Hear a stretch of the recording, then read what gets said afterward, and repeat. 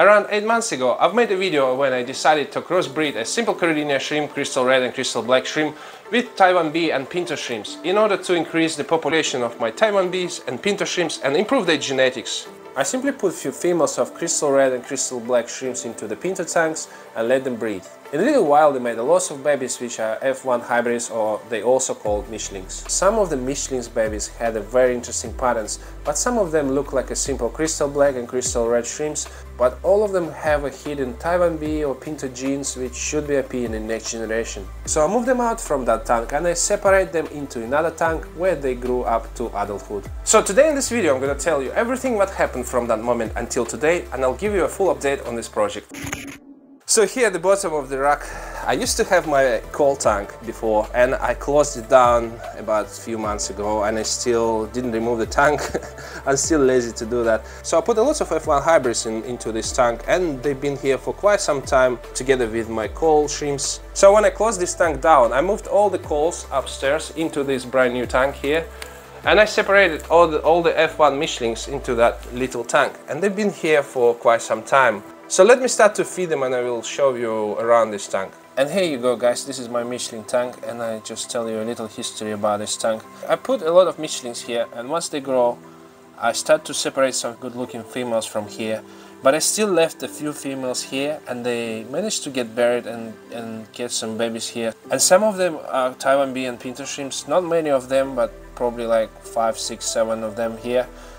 So I would say if you mix Mischlings together, they still can make you some Taiwan bees and Pinto shrimps, but percentage is very low, it's roughly about 25%. So if you want to increase the percentage of Taiwan bee and Pinto shrimps, you need to separate some of the females and move them into a Pinto tank, and this is what I'm gonna show you in a minute. I have a tank where I have my Pinto and females of Mischlings. So you can see some babies are quite beautiful here, and take a look at this baby. It looks like a galaxy or galaxy tiger shrimp.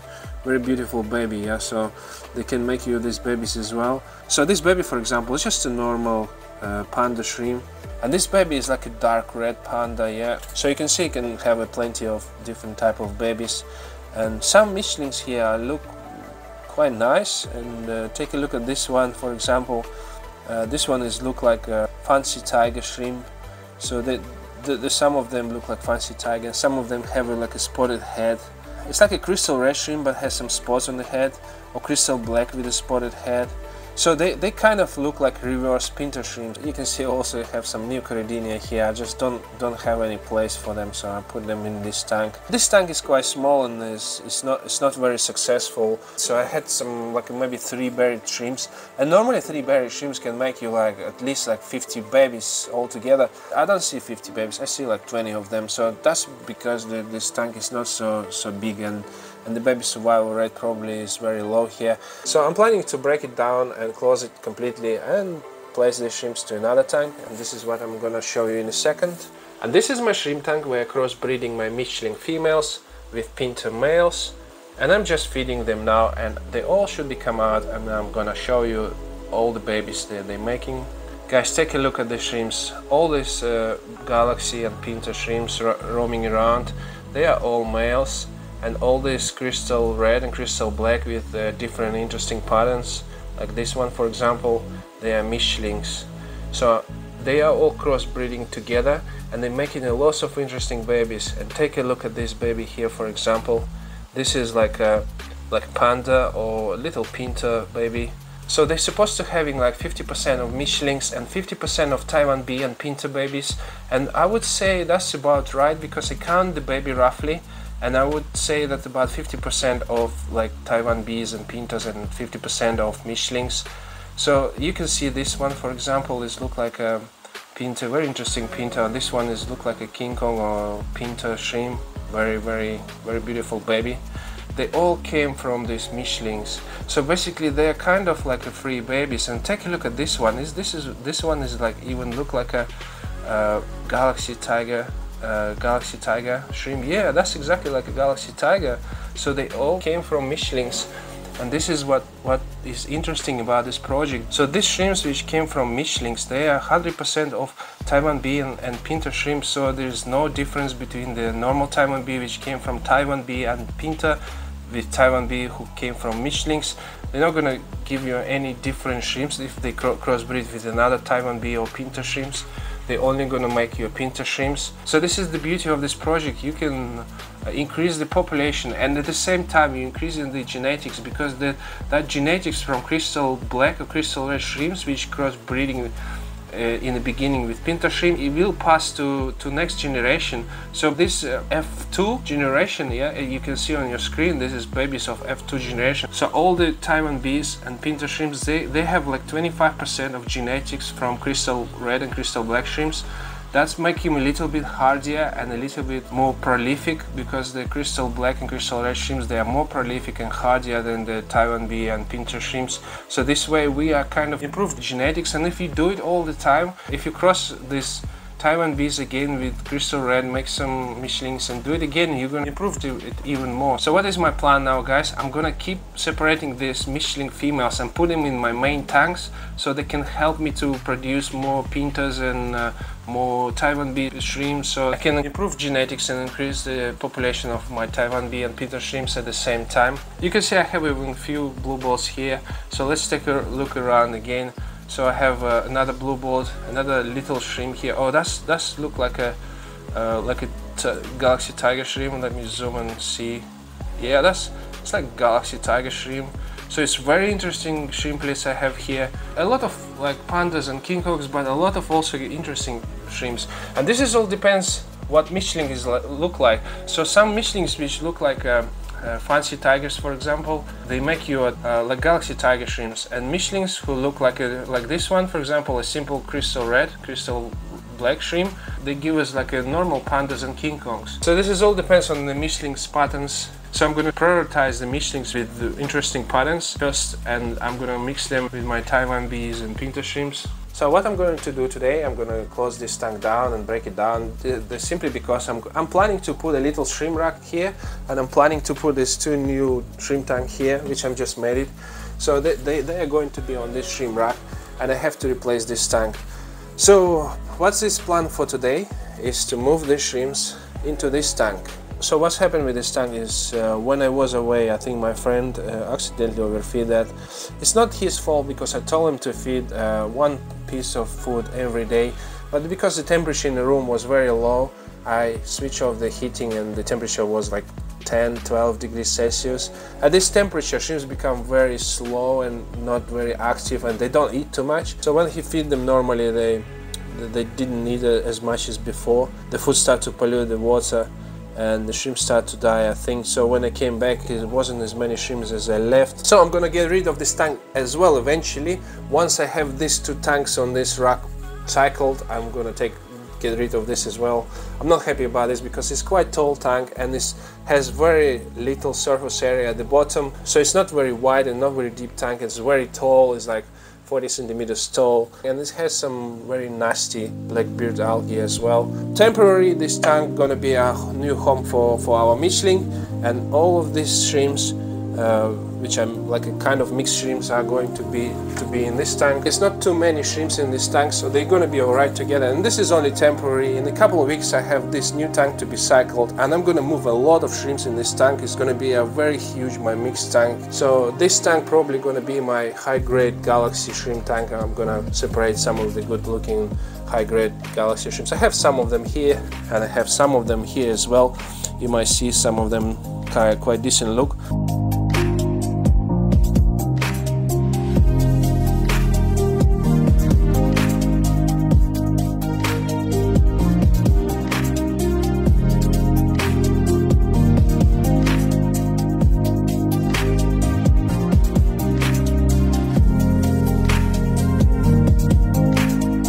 Guys, take a look at the shrimps I found in my Mischling tank. I think it's look like a black Galaxy Tiger shrimp. Very beautiful little baby. Okay guys, take a look at them. I took them out, placed them in this little box, and there's a lot of Mischlings here. And I also have 6 of the Taiwan bee and Pinto shrimps. Some of them look very nice, some of them very good, yeah. So now it's turn to take these shrimps out and put them in this mixed tank here. Let's do it now.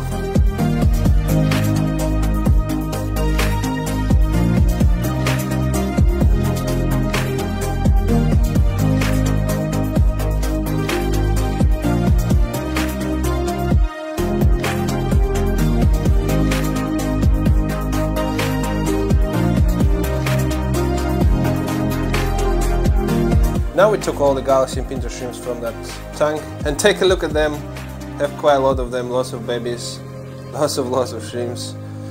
Yeah, so looking good now. Take a quick look. Yeah, looking cool, huh? A lot of them. I didn't expect so many, you know. You never know how many shrimps because they're hiding a lot.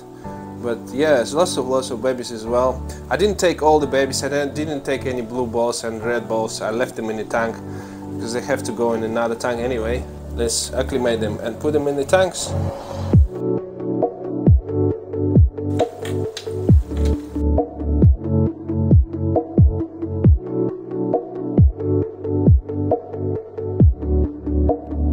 Okay, we just completed acclimating our Mischlings. Take a look at them, so many.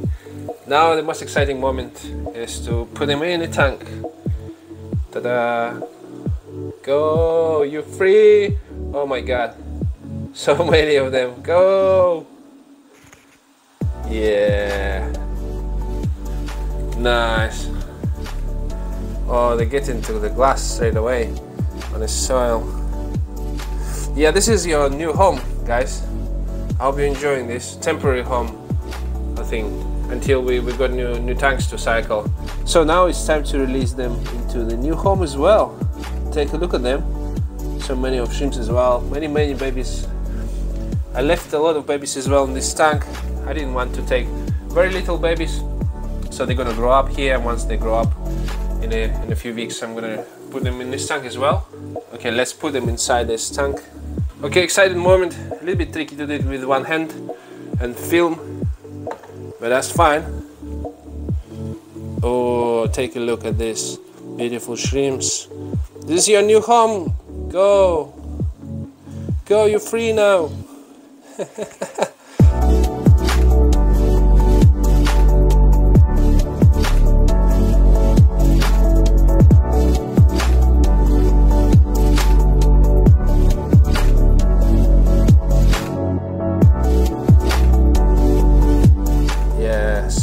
Shrimps now here. Maybe this tank a little bit overpopulated now with these shrimps inside. So there's a lot of them. So tomorrow I'm gonna feed these shrimps. I'm gonna show you them. But once this tank cycled, we're gonna move some of them in this tank, most of them, and then leave the most beautiful shrimp here. Create some beautiful population of shrimps in this tank. This is gonna be like mixed Taiwan B and Pintos tank. And this is next day, guys, and take a look at these shrimps. They're gorgeous. They're so beautiful. I'm just put a little bit of bacterial powder at the front of the tank, so they all came out here. So they're all active and all happy to be here. And I'm having fun to mix my shrimps, and it's like in the fish aquarium. You don't want to see the same kind of fish. You just want to mix and see lots of colors. And same for the shrimp tanks. I like to see the lots of colorations of shrimps, lots of different patterns. And you never know what they can produce you know, that's the thing. So when you see the babies, it's like always surprise, you know. You see the baby and you see like, oh, this is good baby, this is like this is red galaxy, why is here, I don't have red galaxy here, you know. And this is cool because you never know what you're gonna get. This is what's good about Caridina shrimps.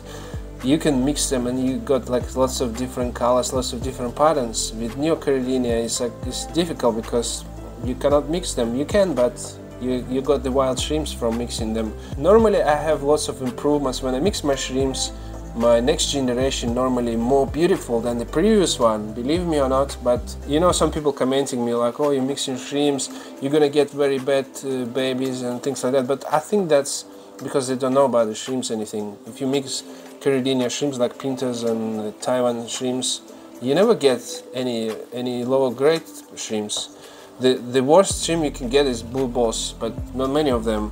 Normally you get different type of Pintos with different patterns. Guys, let's give them a proper food now, so they all come here to eat the food, and we're gonna take a look. Here you go, I just gave them a stick of food and look at them, they're so excited, yeah, so they're super hungry. I think the more shrimps you have in the tank, the quicker they get hungry, because there's not not enough to buy film for them if there's a lot of them. All the time I have a comment about my moss, the people asking me what type of moss I have, and I know it's a lot of newcomers, people coming to see my videos, and you're always welcome and I'm very happy to see you here. I'm gonna just tell you again, this moss is Dense moss, and this moss is a flame moss, and this is a Nubius on a chala wood. So this is what plants in this tank, in case you're interested. So what I normally do is I normally cut the coconut shell, and then I attach the moss with the cotton thread. And guys, this tank is already 1 year old, and it's time to change the soil in underground filter box, because the pH is start to creeping up already, and it's not good for shrimps. So I'm planning to cycle new soil and replace this UGF box with a fresh one. Guys, take a look at this shrimp here. It's very interesting shrimp I have in this tank. So this shrimp called half-sided shrimp, because take a look at here. On the half of the body it has different patterns. So one side of the body has like nothing and another side has some patterns. This is called half-sided shrimp, and it's very rare shrimp, very rare mutation. And there's a very difficult to breed them, and not many people breed them. So, but I want to try maybe one day. I have another few shrimps in like this in my other tank, but the shrimps is very interesting. So she's also very brave. Look at her. She gets inside. Just, oh my God, she's very brave. Yeah, she's very interesting. Maybe she can come in the front again so I can show her again. So this is what you can get when you're mixing shrimps. You can get lots of different patterns. Even sometimes you get like rare mutation, like one side one patterns, another side another patterns. Yeah, take another look at here. Yes, very rare shrimp.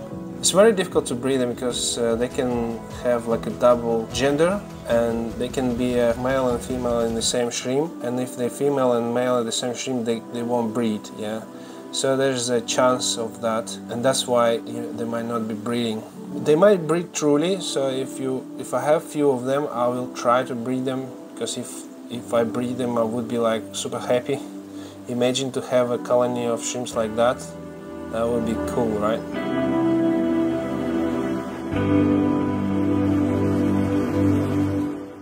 Okay, it is the next day, and I just installed this little rack in the corner, and instead of completely breaking down this tank, I decided to use it actually, guys, to cycling my UGF boxes. In some of my tank soil start to be expiring in UGF boxes, so it's a good idea to cycle your soil prior to changing the box. So this little tank works great to cycle my boxes, so I'm gonna use it for that.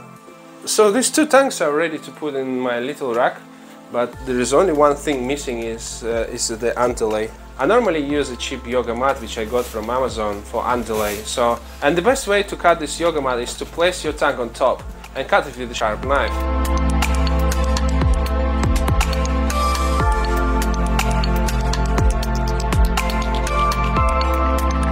Okay, the tanks are in place, and take a look at this little shrimp rack. Looking great, huh? And I made it the same level with this tank, which is looking nice and neat. So the only one thing missing now is the light. And I'm gonna make the same DIY light which I normally do with aluminium profile and LED strip. So I'm gonna show you how to do it.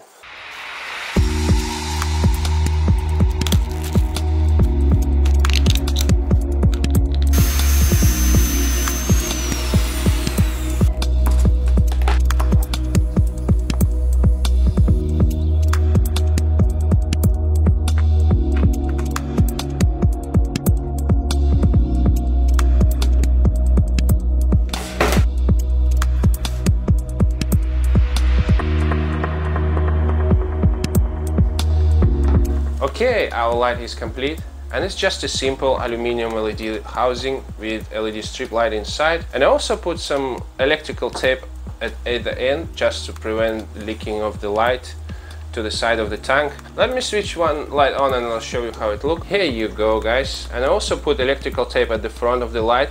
The reason for that is when it's no tape, you can see this little strip, light strip at the front, and it's really annoying me when you look at the tank and you see that. With this tape, you don't see anything. So this is how I make DIY lights. So now let's install them on my tanks. And guys, take a look at this rack with the lights on. Looking cool, huh?